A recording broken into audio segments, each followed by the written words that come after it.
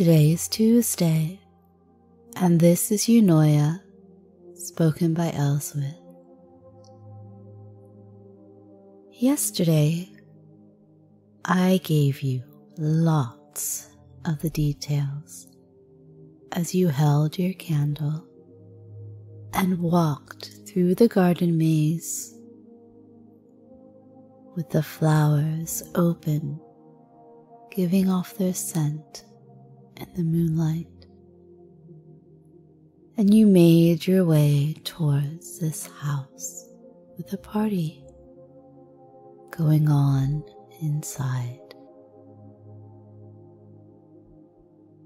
Today and for our remaining days exploring this party, you will practice filling in the details. Oh, sure, I'll give you the framework and what to expect, but you allow that imagination of yours to run wild.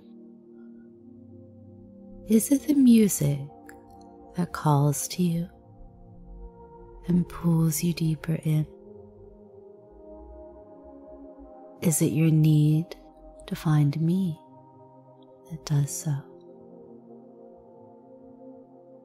I'm sure as you glance around, you notice that most of the partygoers are dressed in a similar fashion. Dark, muted tones.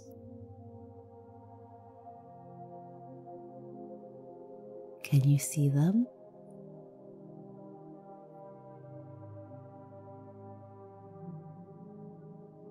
Some of the furniture, the occasional accessory, item set about, adds color.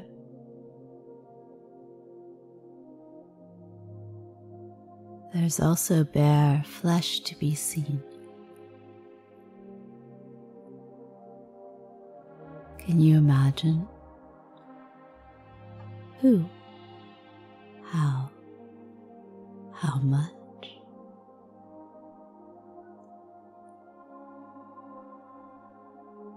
When you go in, where you would normally expect to see a grand chandelier showing off, twinkling, crystals throwing rainbows, instead, someone has decided to show off with rope work, knots,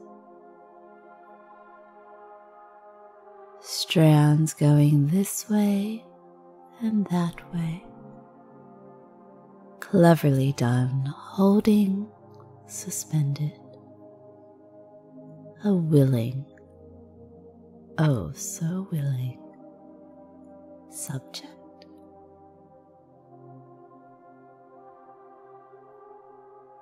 And you know that this party is unlike any you've attended before. Do you envy the tight embrace of the ropes, the way it presses into their skin, binding arms to the sides in comfortable closeness? Beautiful marks that'll stay long after the ropes are taken away.